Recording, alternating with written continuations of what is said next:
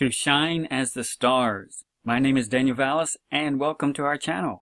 I hope you've been able to go out and look at the stars lately and just be reminded of all that the Lord has shown us, all that the heavens have declared. I went out last night and took this picture of Jupiter in Libra and also Scorpius there on the left. You could see and be reminded of the story that we've been learning about that the heavens have declared over the past few years. And it reminds us that we've been brought to this place where we are right now. We are awaiting our Redeemer, the one who redeemed us, the one who offered himself on our behalf. And that's the whole story of Libra, the altar. And the heavens have rehearsed the story of the Redeemer, the Lamb of God, the light who did come on our behalf. And so we're at a time where we're awaiting our beloved, and we remember the story that the heavens have declared, but we can still look up even now and be reminded that this story is still ongoing, and it's still being pointed to at this very moment. Because this is a time of expectation, a time of remembering the offering at the altar, the one who is offered on our behalf, and it reminds us right now that our Redeemer is coming to pick up the purchased possession. And in many ways it also tells us that there is more to the story. We've learned about this before and talked about it in the Heavens Declared booklet. We're expecting it to change to the next chapter of the story. And we know the story continues because there are more events that are going to happen prophetically. We know that our Redeemer, the Son of Man, is coming to pick up his bride. But we also know that the Son of Perdition will be coming right after that, and the tribulation events will start. So we know and we can see that even in this picture, right now declared in the heavens, that we should be expecting a chapter change to take place, but also expecting what comes before that can take place. And so as you look up into the heavens right now, you can be reminded of the Redeemer, the one who offered himself, but also that this is the time of the expected pickup of the purchased possession. And the heavens right now are pointing to the altar, Libra. And we talked about before, this was the ancient understanding. And this is what we've been looking at particularly. What was the ancient understanding, particularly at the time of the early church? What did they understand these promises in light of what the heavens declared? How would they look at it and see what the heavens were declaring? And this gives us the best understanding for today, especially when we can note from Scripture particular historical astronomical perspectives that the apostles, such as Paul, had about the stars and astronomy and the ecliptic and all that. And so we have to keep in mind that they viewed Libra as an altar. Overlapped, though, with the scorpion, Scorpius. And that's often depicted in ancient writings and inscriptions. They knew that these two constellations overlap. And considering that Paul quoted from the foremost authority on astronomy at that time, we know his perspective and the early church's perspective as well. And so when we look at Libra today, we have to keep in mind that the scorpion also starts in this exact same place because they overlap. Particularly with it understood that the two claws of Scorpius go all the way to the two brightest stars on the right of Libra. So all the way on the right of Libra, that's where the scorpion started in their understanding. So keep that in your hip pocket. We'll come back to that later. But now is a time when we consider where we are right now. We review what led us to this point, and that gives us further understanding for what comes next. We'll understand where we are right now and what comes next when we understand the whole story that's being told. And so that's why I highly encourage you, download the Heavens Declared. You can find links in the description box for the poster as well as the booklet version. The booklet version is easier to print out and read and share with others. But this is why we review. We're not at the end yet. Our Redeemer hasn't picked us up yet. We know this is a time of expectation, but we review and we have our faith strengthened that we are where we're supposed to be because the signs have led us here.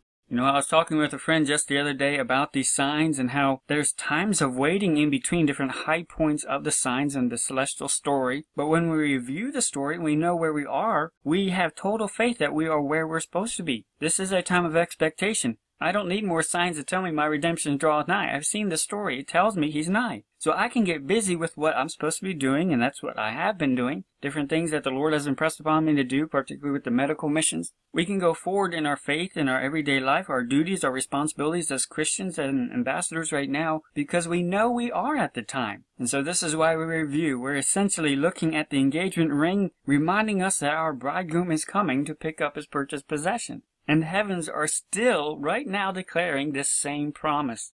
And in many ways, when we overlap it with the other promises and understandings about this time, the biblical perspective and the season understanding, that further strengthens our faith when we see this is the time after the wheat harvest, after the barley harvest. This was the time when Ruth, the Gentile bride, when she was redeemed. This is when her bridegroom went away to redeem her, and he was coming back quickly to get her. And so we see these same pictures at this time too. We're waiting our bridegroom who has already purchased us. He's given us an earnest, a promise that he is coming back, just like Boaz gave Ruth the barley. That was a earnest, showing that he was good for his promise. He was going to redeem her. Likewise, we're at the same time, the same picture. We are awaiting our bridegroom to come and pick up the purchased possession.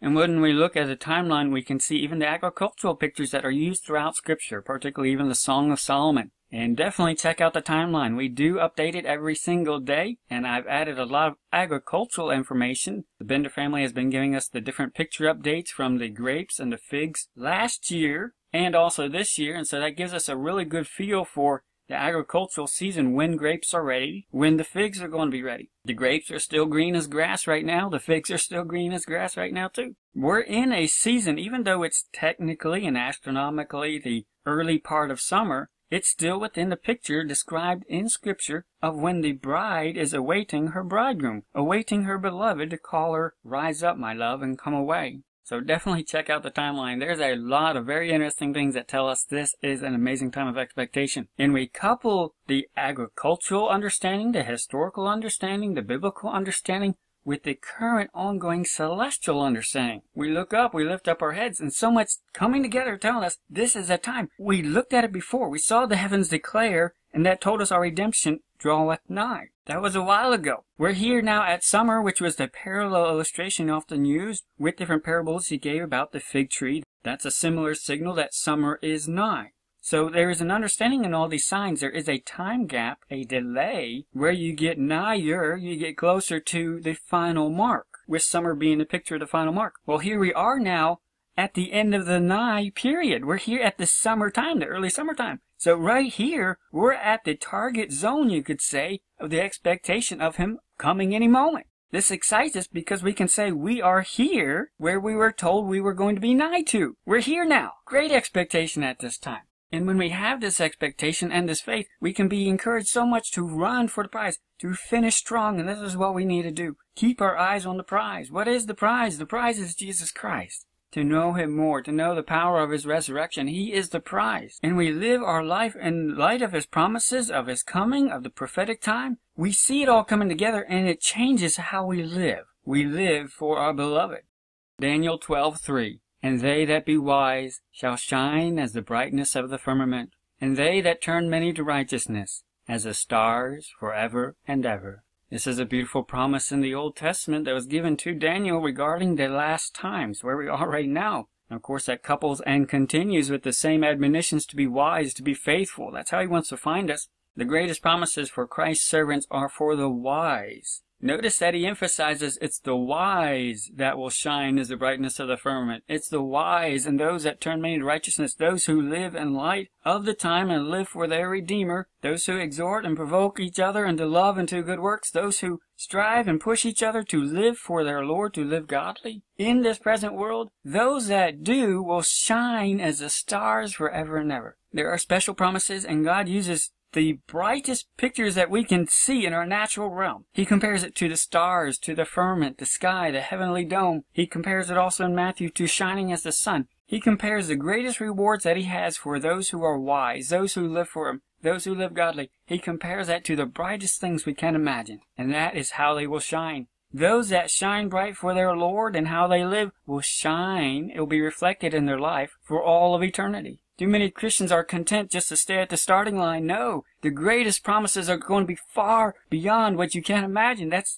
the picture he's trying to convey to us. The promises and rewards are so much more than you can imagine. You take the brightest thing you can imagine, and that's an idea of how much he is going to reward those that are wise. The wise shall shine as the brightness of the firmament, and they that turn many to righteousness as the stars forever and ever.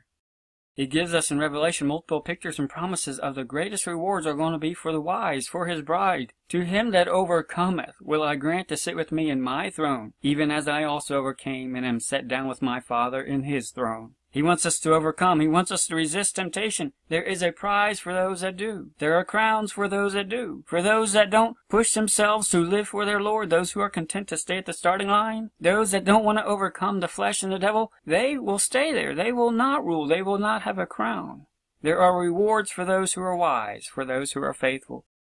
And he uses the brightest pictures that we can see and imagine in our realm today to give us an idea that the rewards are going to far outshine anything we can imagine. Let's not shortchange ourselves just to say, I'll be content to be in heaven. No, let's press for the prize of Jesus Christ. And when we're at a time where we are expecting our Redeemer and that he's going to be coming and he's going to be rewarding every man according as his work shall be, we need to keep in mind this picture of how the wise who do shine bright, God compares them to the stars. And so this should catch our attention as we're studying what the heavens are declaring. Do we see this picture of shining bright in the stars? Do we see that in the line that's being declared in the story that we've been seeing so far? Psalm 19:1, the heavens declare the glory of God, and the firmament showeth his handiwork. Day unto day uttereth speech, and night unto night showeth knowledge. There is no speech nor language where their voice is not heard. Their line is gone out through all the earth, and their words to the end of the world. In them hath he set a tabernacle for the sun, which is as a bridegroom coming out of his chamber, and rejoiceth as a strong man to run a race. Incredible pictures about how the heavens do declare the glory of God, and they demonstrate his handiwork. It's done on purpose. He wants us to look up at it and appreciate it and understand what is being declared there. It showeth knowledge. It demonstrates intelligence. There is an intelligence to the movement. There is a deliberateness. There is a choreography. And it should catch our attention when he tells us what the major pictures are even related to. He tells us that their line is gone out through all the earth, and that's the ecliptic line that the major actors on the celestial stage travel along. That's how the story changes along that line. And so we know where to be looking to tell the main points of the story. It's along the ecliptic.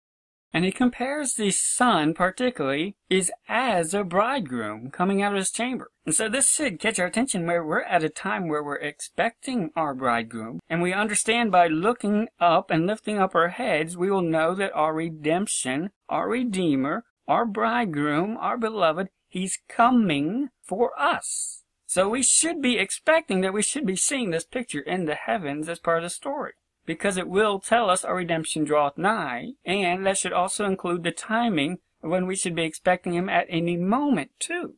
And notice it also compares it as a strong man to run a race. And this should remind us particularly of the emphasis that the Lord has impressed upon us lately with running for the prize. God has given us meat. He's given us understanding. He's given us wisdom about this time. We don't need a million videos every single day. He's given us meat to chew on for weeks, to tell us this is what we need to be doing. When we know what we are supposed to be doing, when we know the time, when we know he's nigh, we don't sit around just doing nothing. We do what we're supposed to be doing, so we will be found wise and faithful servants who are occupying till he comes. When he comes, he wants to find us in the middle of doing what we're supposed to be doing, living the way we're supposed to be living. So we have this picture even coupled with the bridegroom, the idea of him running a race. The bridegroom is running, but we are also running too. We are running for the prize.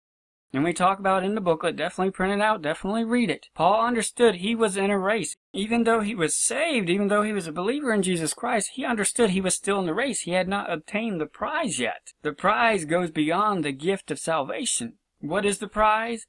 He explains the prize is Jesus Christ, to know him more than when he started his race. The mark is the prize of the high calling of God in Christ Jesus. Paul laid it out. He said, Jesus Christ is the one who apprehended me. He's the one who loved me. He's the one who died for me. He's the one who drew me. He has been in a race toward me. He's been running toward me. And because he has apprehended me, because he has chased after me, I will love him because he first loved me. I will race toward him. That's the incredible thing about having a true perspective of what this race is. Jesus Christ is still racing toward us. He wants us to be in a closer relationship toward him if we will rise up and draw nigh to him. The race is going both ways. We should be going toward him, and when we do, he will draw nigh to us. And he will come in and he will sup with us, if that's what we want. The race goes both ways. Both sides are running. The son, as a bridegroom, is also running as a runner in a race as well. He's running toward his bride. His bride, then, should run toward the bridegroom. And that is the picture that he gives in Scripture, particularly of the 10 virgins. The bride is going to be called out of the body of Christ. The bride is the ones who are close to the heart of Christ, just like Eve was called out of the body of Adam. The second Adam, Jesus Christ, is going to have his bride from out of his body, the wise and faithful servants, those who made themselves ready, those who rose up and went out to meet the bridegroom. He paints so many beautiful pictures in Scripture of the race and the runners who are running, those who are drawing nigh to each other. This is the whole parable of the 10 virgins. All 10 were invited. All 10 could have gone in, but only 5 shone bright. Only 5 rose up to go out to meet the bridegroom. The other 5 went the other way. That's the whole picture. And so it's a picture of a race. The bridegroom cometh. We know the bridegroom is racing toward the bride to pick up the bride. Are we, as the bride, rising up, trimming our lamp, shining bright, and running out to meet him? The race goes both ways. That's the picture going on here. Are we rising up? The bridegroom cometh.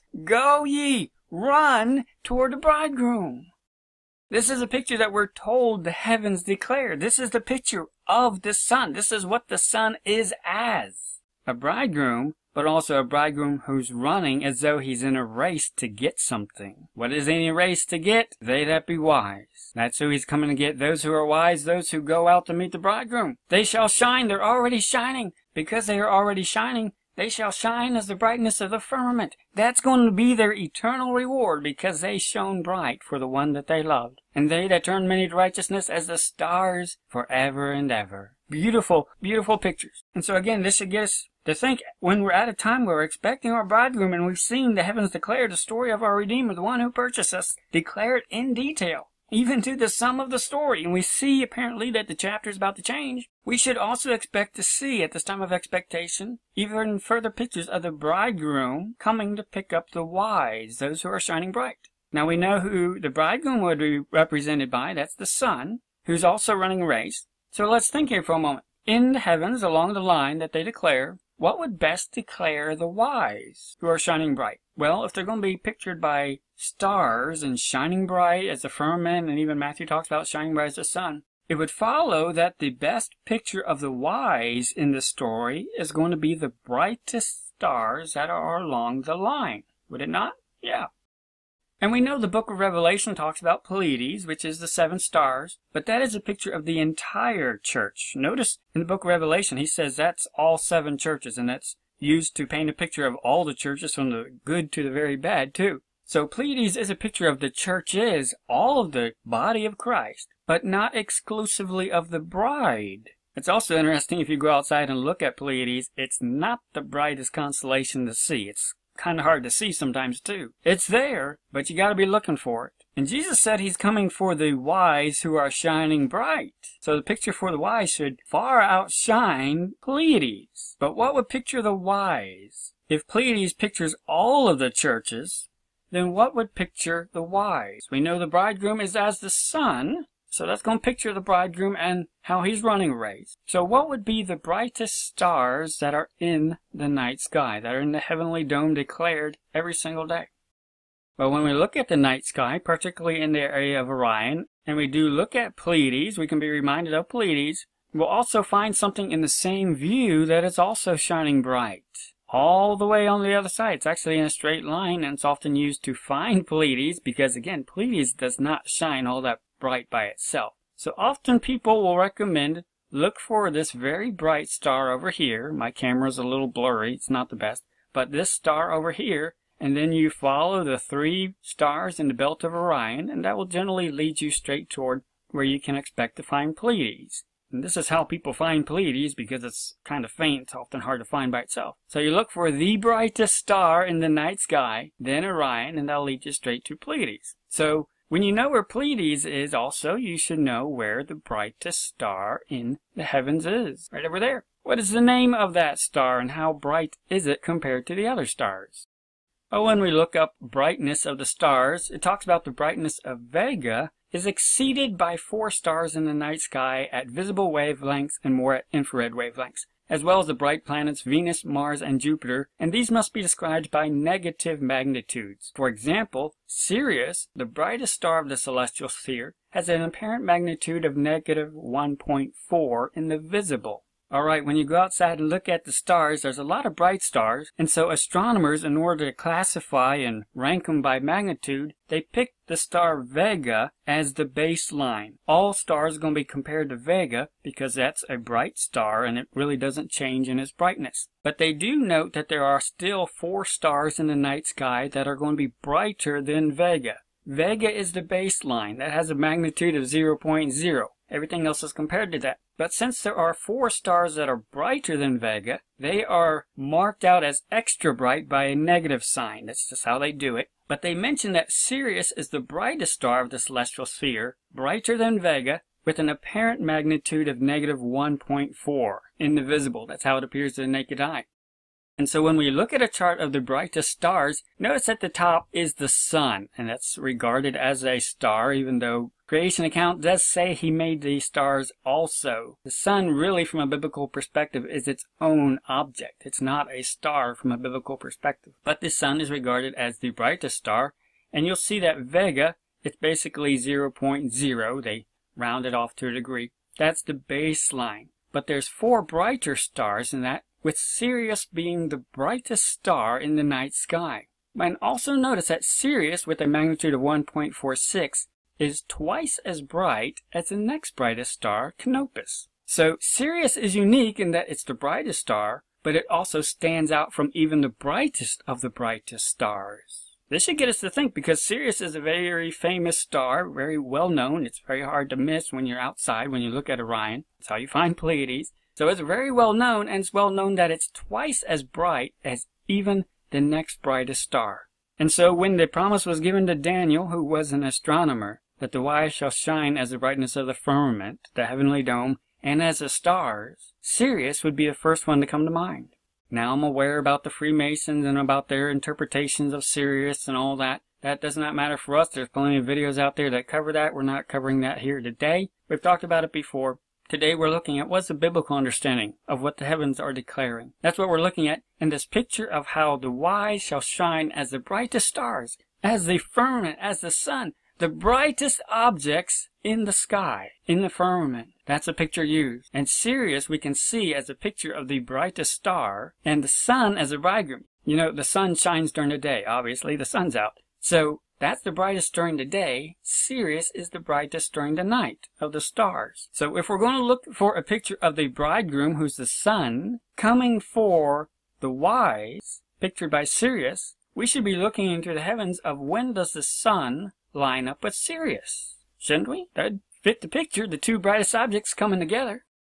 Well, when we look on Stellarium, July 6th, the sun is going to be in Gemini. This is an interesting picture of what that represents, the bride and the bridegroom. So it's going to be in Gemini, drawing attention to that. At the same time, it's going to be in line with Sirius. The sun and Sirius will have the same longitude on that day. And that's in just a few days right here when we're expecting our bridegroom to come for his bride. And this is what we see even hinted at in the ecliptic that the heavens are declaring. The bridegroom and the bride, the bridegroom and the faithful and wise bride. We see this picture being declared, pointed out, drawing attention to, both of them at the same time. Again, review the Heavens Declared book. This is why we print out these, because it comes in handy reviewing new things that the Lord shows us about what the heavens are declaring right now that go on top of the story we've already seen, because we also know there's future chapters as well. On page 11, 12, and 13, we talk about the historical understanding of Gemini. The greater understanding for that constellation was of a man and a woman, an Adam and an Eve, a bride and a bridegroom. That's what Gemini was well understood to be the most. And so it's to get your attention that this is what the heavens are pointing to right at this point in the story where we are expecting our bridegroom, who's running a race toward us, who's apprehending us, and we should be running toward him. Genesis 1:14, And God said, Let there be lights in the firmament of the heaven to divide the day from the night, and let them be for signs, and for seasons, and for days and years. And so this is incredible. God wants us to look at what the heavens are declaring. We look at it from a Christian and a biblical perspective. We don't go into astrology. That's Satan's distortion of what God created. We look at it from a biblical perspective, but we understand it's given for specific things. The very lights in the firmament that are alluded to in Daniel, they have a specific purpose. They are for sign. There is a picture. There is a story being told. It's declared in the heavens. It's for the glory of God, of what He's doing down through time and history and even today.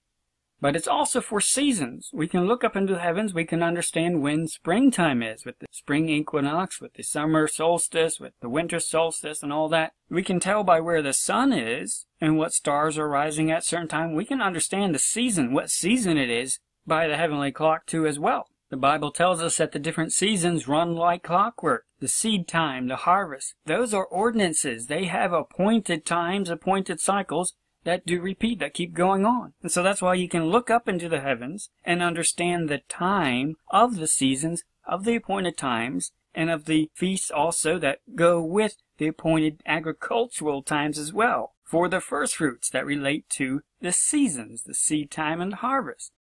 And the celestial heavens are also again for days and years, for understanding the time. And so when you understand the time, you also understand the seasons for the proper time for planting and sowing, and then also the best time for harvesting too. But you also know the hours of the day. During the day with the sun, you also know the time at night. And that's how they would understand the time at night when the sundial's not working. You can tell what time it is when you know where the sun is, what time of year it is, and then what stars will be rising at different times, divisions of the night. You can know what time it is at night even, when you look and use God's celestial clock. And that's what the ancient people were familiar with.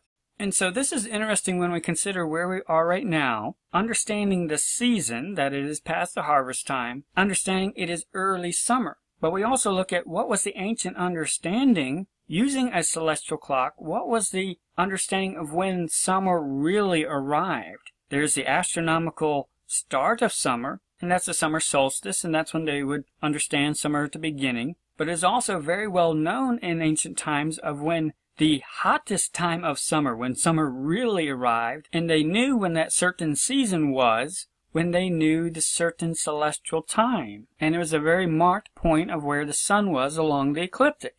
But it's also connected to Sirius. It was related to the first time that Sirius rose up above the horizon, the first time it was seen above the horizon, right before sunrise. And that was a heliacal rising of Sirius. And to the ancient people, this particular moment when that happened, it marked the hottest point of the summer, and that the 20 days before that were going to be the hottest, and the 20 days after this moment were going to be the hottest. So they had a very good understanding of the celestial clock when the hottest time of the summer was. And that's why they called it the dog days of summer, the hottest time of summer. That's where that saying comes from, when the star Sirius, which is from the constellation the dog, when that would rise at the same time as the sun. That just coincided with the hottest time of the summer, and they put two and two together, and so they understood when that time would come on the celestial clock, and they could tell it was coming up. So they would know, and they'd be able to plan their harvest and also their vacation times and all that. They'd be able to plan that accordingly. When they knew the extreme heat of summer was coming up, that approximate time of the hottest of summer, the dog days of summer. Now, another reason they equated Sirius with the hottest time of summer was they viewed Sirius as a hot star.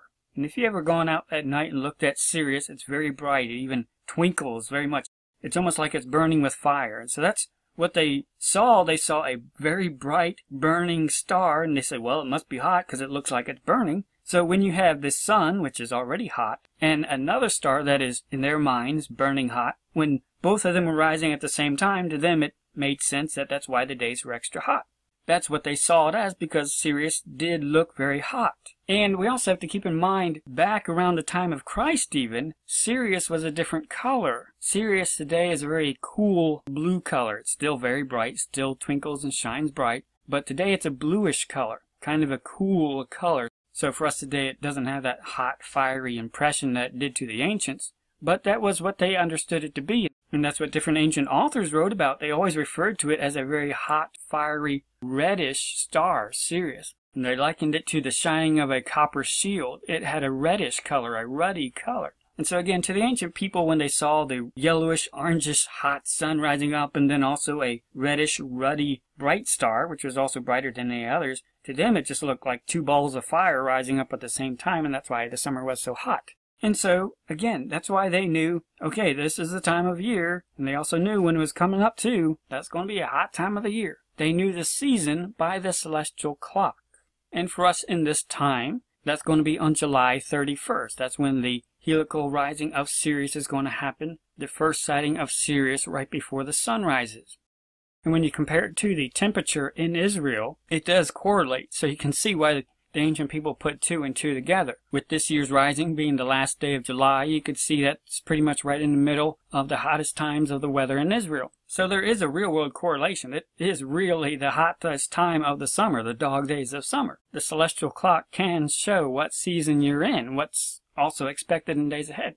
So I've added this to the timeline down at the bottom, so we can have an understanding, what did the average Hebrew person, where they lived, even in Israel, when they looked at the celestial clock that God created, what the heavens were declaring about what season was coming up. When Jesus said summer is nigh, what was going through the disciples' heads? Was it just a mere summer solstice? Or was it the hot dog days of summer are coming up? You know, when you're in spring and seeing spring bloom and everything put forth, you know the hot times of summer is coming up. Especially when we consider the disciples were mostly fishermen, and of course they spent most of their time outdoors anyway. To them, understanding summer was coming up was more of, it's going to be hot very soon, and they also knew when it's going to be hottest. So we have to keep that in mind too. What was the ancient understanding when the disciples heard Jesus say, summer is nigh? You know, the hot time is coming up when you know it's springtime. We can see that understanding in the time and context where we are right now. And again, they would understand the 20 days before that astronomical marker of the season, and the 20 days after that. Those 40 days were considered the dog days of summer, the hottest time, the extreme heat of it, which backs us up to about the 11th of July. They would understand about that time, in principle, the hottest time of summer is about to start around the 10th and 11th of July. Of course, it'd be slowly ramping up to it, but it's going to be really hot after that time. And again, that draws our attention to where we are now. We're awaiting our bridegroom. Our bridegroom has told us before, when you look up and lift up your heads and you see all these things that are telling you your redemption draweth nigh. He also, in the same conversation, likened it to the blooming of springtime, tells you that summer is nigh too. So there's a correlation in that picture. There's a time delay of you will be drawing nigher before you get to what's expected, but the summer was the expected point in the one parallel, and so in the correlation, we see that we are now here at the time that the nigh was drawing to. So we are here where we are expecting the pickup of the purchased possession. The early part of summer is here. We're not nigh anymore to what was pictured. We are here now. So that's why we should not be surprised that also at this time where we have arrived at this early time of summer, but it's not the dog days of summer yet. Here at this time, just before that, is a picture of a bride and a bridegroom, and also shortly before the dog days of summer, the sun lining up with Sirius, the brightest sun lining up with the brightest star in the firmament, reminding us our bridegroom is coming for his wise and faithful bride. Incredible pictures here. While the grapes are still green, the figs are still green. It's not the hottest dog days of summer yet. This is a time of expectation. This is the time we were told would be drawing nigh, and so we should be excited that we are now here. The time of expectation is now here. This is an incredible time. And on top of that, also, we see again pictures with Jupiter. Jupiter arriving at Station 2 in Libra on July 10th, the day before the dog days of summer. This should get your attention that there's multiple very important celestial things coming together right here within just a few days. Because remember, when Jupiter is at Station 2, it will appear to stop and stand in that one place for approximately 2 weeks. So even though Jupiter is going to be stopping on the 10th, really all that time, the week before it and the week after that, the entire time Jupiter is going to appear to be standing still. In our Heavens Declare booklet, we talk about Jupiter's unique movements with retrograde and prograde motion and how it moves around in unique loops. And Station 2 is when it's turning direction, apparently, visibly, but it will appear to pause there. It just says it's slowing down and switching direction. It just appears that way. And on page 43, we show how we've been led to this point. Jupiter is the main actor in the story because it represents Shiloh, the scepter, the lion of the tribe of Judah. And it's been making its retrograde loop within Libra, but it's coming up to Station 2 on July 10th when it's going to be stopping and changing direction and going back through Libra again. But apparently it's also going to be telling a different story. Again, on July 10th, Jupiter is going to be just beyond the rightest main star in Libra, the Altar, and it's going to be switching direction and starting to go back toward the left again. But for just those few days, it's going to appear to stop. The king, the scepter, is going to appear to stop. It's gone through the entire picture of Libra. But now when it goes back, now that it has passed over Libra once, when it goes back, it will be passing over Scorpius. Remember, this was the ancient perspective. The right claw of Scorpius came all the way to the rightmost star of Libra. That's where Scorpius started.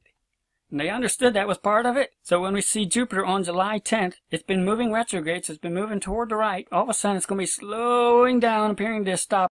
It's going to be apparently moving so slow, it just looks like it's standing still. Then it's slowly picking up speed and then going the other way. And so after July 10th, it's going to start telling the story, really, of Scorpius, which is the next constellation after you pass over Libra. This should catch our attention because we are expecting the story to change. We are expecting, in a sense, the page to be turned to the next chapter. We don't know the future. We can't say it will happen on that day. But we can say definitely it's going to be pausing in this time, the days before and the days after. And we know for sure it's going to be starting to pass over the next constellation which overlaps, which is Scorpius. And again, it should catch our attention that all the signs prior to this in the celestial signs we've seen have been Leo the lion, which has been the picture of our Redeemer, and then also Virgo, which has been the fulfillment of the promise of Shiloh. And then we've also seen Libra, the altar, which is why he came, the Lamb of God, to be offered on our behalf. So all the three previous constellations that our attention has been drawn to with Jupiter have been of the promised Redeemer. But it should catch our attention that the very next one deals with the adversary, Scorpius. We should not be surprised to have an expectation of the adversary starting to be involved around this time too, because the heavens do declare a story. It does declare the glory of God, and the adversary being treaded underfoot is part of the story. And we know the Antichrist, the son of perdition, is going to come onto the scene, and it's going to be right after the bridegroom picks up his bride. Very interesting time, this time of turning another page. Again, when we look at the timeline, we see some incredible celestial stories. We see the heavens declaring more to the story that we have already been studying. We are reminded where we are right now. We are reminded of some incredible pictures of the wise, the promises for them, and the bridegroom who's coming for them. Promises for them. We know it's also the early time of summer. It's not the hot time yet. It's not the dog days yet.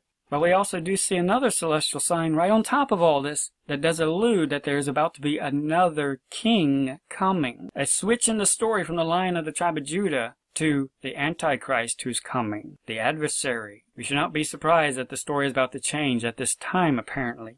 Again, we can't say for sure, but that is what the heavens do appear to be declaring. We're familiar with Revelation chapter 5, where the Lamb who was slain on our behalf, where he's pictured as in heaven with his bride before him, and they're talking about, yes, you are the one who redeemed us from every tribe, out of every nation. The Gentile bride is pictured as in heaven in Revelation chapter 5. And then chapter 6, with the bride in his presence, the Lamb then takes the scroll and opens the 7 seals. And you should catch our attention, chapter 6, verse 1. And I saw when the Lamb opened one of the seals, and I heard as it were the noise of thunder, one of the 4 beasts saying, Come and see. And I saw, and behold, a white horse, and he that sat on him had a bow, and a crown was given unto him. And he went forth conquering and to conquer. And when he had opened the 2nd seal, I heard the 2nd beast say, Come and see. And there went out another horse that was red, and power was given to him that sat thereon to take peace from the earth, and that they should kill one another, and there was given unto him a great sword.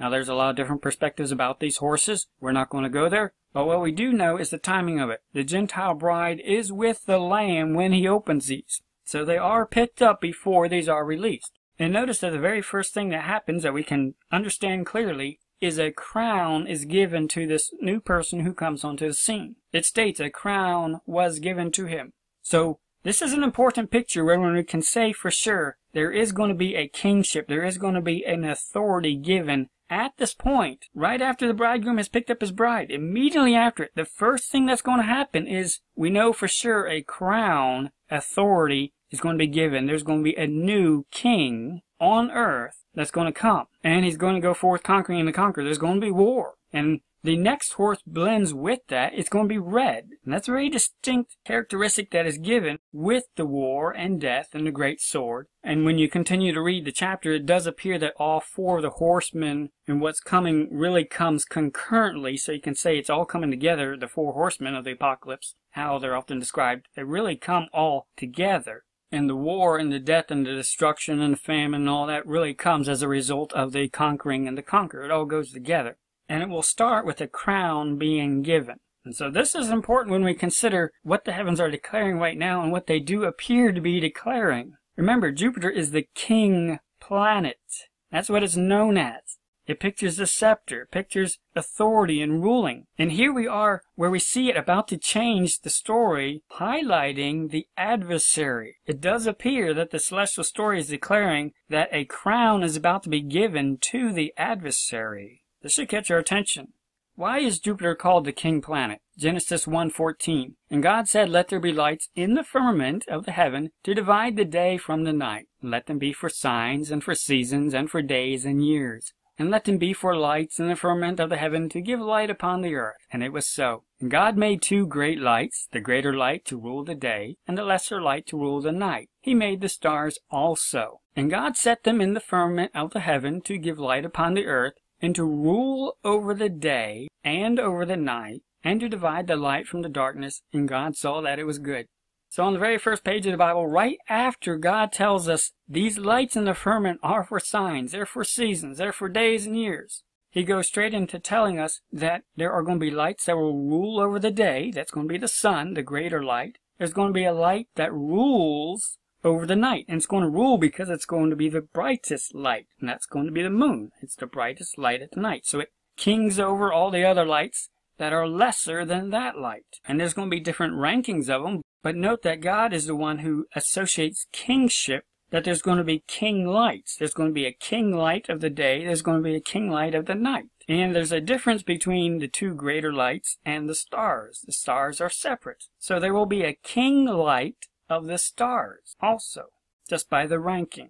And this is also why you see astronomers refer to different planets or different stars at different times reigning over the night. They'll use that exact phrase because they are lording over their bright. They are the brightest one on the scene. So they rule over the night. They rule over all the other stars. They are the most prominent star. Now Venus is the brightest planet in the night sky.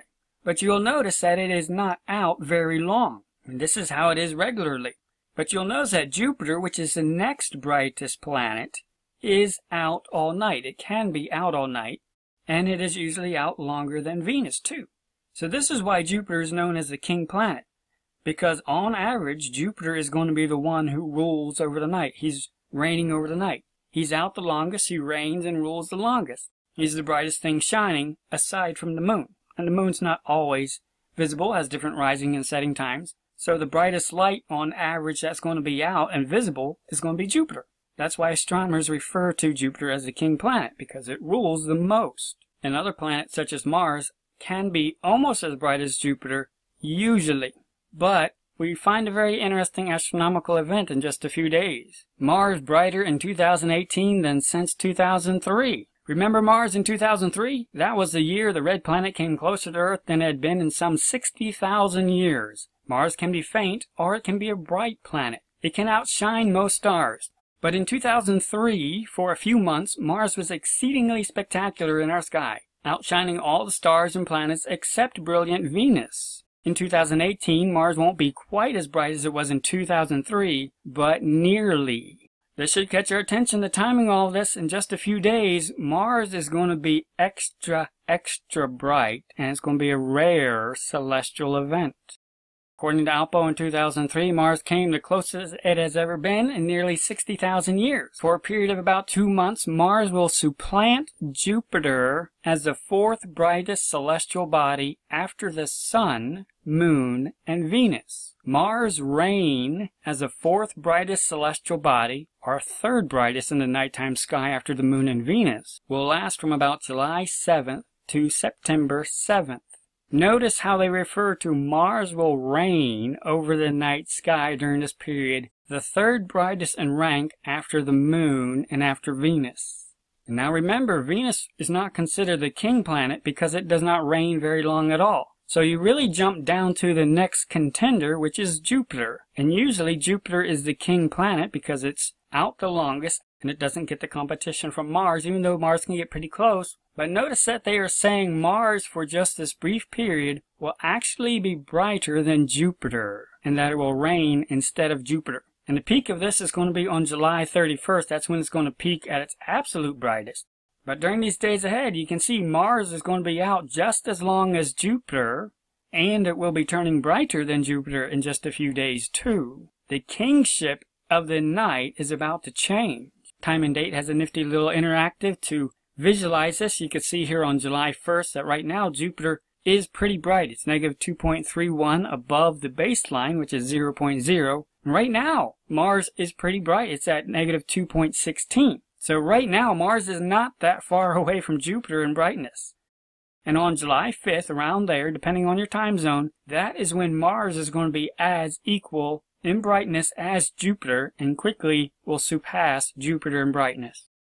By July 6th, Mars will be the new king of the night, and will be this way for a number of weeks. This should catch our attention when we see what Jupiter is about to signal with turning the page of the next chapter to the adversary, the Scorpion, and at this same time, we see a red planet being crowned king. We know war is coming. We know sun destruction is coming. There's going to be a lot of death and a lot of destruction. The book of Revelation describes all that. And so again, it should catch our attention that the heavens are even going to be declaring for several weeks, peaking at July 31st. This time, Mars, the red one, the fiery one, is going to be reigning for a period of time, surpassing Jupiter, the king, which has been representing Shiloh for a while. We know the Antichrist, the son of perdition, is coming, and it strongly looks like the heavens are declaring this is about to happen. Again, Mars is going to be outshining all the stars and planets except brilliant Venus, and that's not a contender for the king title. That's normally Jupiter. But by default, it will go to Mars because Mars will be brighter than Jupiter, and it will be reigning as long as Jupiter too in the night, but it will be brighter. And again, note, they are emphasizing this is an extremely rare event. The last one happened in 2003, and I happen to remember that night because an astronomy club invited us out to go look at it, and it was definitely bright at that time. You could definitely see it. But that was back in 2003, and they emphasized this hadn't happened in 60,000 years before that. So what we're seeing in just a few days is extremely rare, and that, again, stands out when the heavens are declaring something rare, and especially the timing and what it represents. The heavens are declaring that a crown is about to be given, a significant one. And so I wanted to understand, how is this in relation to this story that we've seen, what the heavens have declared over our wise men's journey? How unique is this? Has this happened before? And obviously they say it hasn't, but I wanted to see it for myself. So I wanted to chart out the brilliance, and again, Vega is the baseline, that's magnitude 0.0, that's the yellow line. And just looking back through 2015, because that's when our learning journey really started, just for comparison, Sirius is that gray line there, just to give you an idea of how bright things are. And Jupiter. And Jupiter's pretty regular in its cycles, going bright for a while, then dimming relatively. It's still bright. And this is one of the reasons why Jupiter is the king planet, because it always stays pretty bright. Even though Venus is brighter, Jupiter will still stay pretty bright. And so that's why it'll always be the king planet as long as it's out at night. And so for comparison, I plotted Mars. Now these points are only from the first of the month, so that's why it's a little jagged. Sometimes it goes a little brighter, just at opposition times, but these are from the first of the month, going back to the start of 2015. And we can see that there was a time when Mars came very close to being as bright as Jupiter, but there is still a significant gap in the brightness. But in just a few days, at the same time as Jupiter's out too, and it will be outshining Jupiter while both are out. So it will be ruling over Jupiter in the night sky. It will be the prominent one, and will be definitely brighter than Jupiter too. You can see during that time period, Jupiter's actually going to be getting relatively less brighter on the downslope. So again, this catches our attention. We've seen Jupiter through the Lion. We've seen Jupiter through the Woman. We've seen Jupiter through Libra. All the positive aspects of our Redeemer. But now we're at a point where we're expecting the story to change. We should not be surprised at all that we see the heavens declaring a new crown is going to be given on earth to the earthly ruler, while the Lamb who is ruling up in heaven, while he has his bride up there. We should not be surprised at all that the heavens are doing this, because this is the expected next chapter in the story. Now, Jupiter isn't always visible. There are times with the solar conjunctions, so I'm just going to wipe those out, and you can see it really doesn't affect any part of the story. Jupiter's out right now. Mars is out right now. Right now, Jupiter is king of the night. But very soon, in just a few days, Mars will take that title. And when we look back on learning journey as the end of June, the start of July, that's when we saw the first star of Bethlehem with the Lion of the tribe of Judah, and then shortly after that we saw the second one with Jupiter and Venus. And then we saw Jupiter at opposition. That's the first time that we really noticed it. It always happens, but that's the first time we noticed it. And that was when we noticed it in context as taking place right by the rear foot of Leo the lion, which reminded us of the Shiloh prophecy and really opened our eyes to what the heavens were declaring. It told us what the story was. It told us the prophecy. It told us the promise about the one who would come, and then more celestial signs with the third conjunction of Jupiter and Venus, very rare one as well. Multiple things drawing our attention that the heavens were declaring something we needed to pay attention to, and it was a story that was going to be drawn out over a while too. So we saw the third one, and then approximately November, December of 2016, that's when Jupiter entered the sign of Virgo and started the pregnancy picture there. And the start of the Revelation 12 sign is merely the fulfillment of the Shiloh prophecy. It's still part of the Shiloh prophecy. It's showing how what was prophesied would be fulfilled. You have to have both. And so the Revelation 12 sign is the sign of the Son of Man, the promised one who would come, who was promised to Jacob. And then we noticed the opposition the second time, right in the middle of the pregnancy cycle, reaffirming it's the king, it's the light of the world, right there in the middle of the pregnancy even. And of course on September 23rd was the Revelation 12 sign that most people are familiar with, and it extended just a few days beyond that too as well. But again, it should catch our attention. That entire story was told during a visible time of the story. And you could have seen the Revelation 12 sign if you got up before the morning. You'd be able to see the stars on the right side of the sun, and then you just eat lunch and have dinner, and then wait till the sun goes down, and you'll be able to see the stars and the events on the other side of the sun. So it's a visible event, and most people don't talk about it that way. The whole thing was visible. You just wouldn't see it at one moment, but you would see it in one day if you watched it. And then recently, at opposition again, we noticed how it was drawing attention to Libra, the altar, which was the entire reason the Redeemer came, the promised one who would be born of a woman, Shiloh, the Lion of the tribe of Judah, the Lamb of God. So we saw the entire story, literally, visibly. We took pictures of it along the journey. We showed it. We talked about it. It's in the booklet, Heavens Declare. It's all visible.